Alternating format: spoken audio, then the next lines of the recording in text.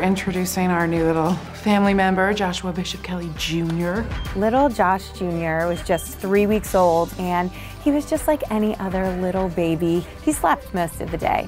So great to just see him already fitting in with his family.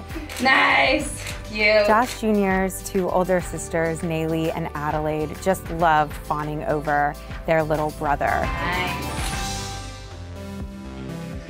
I like boundaries and schedules, and especially with our lifestyle when we're kind of bouncing around a lot. And our environment changes so often.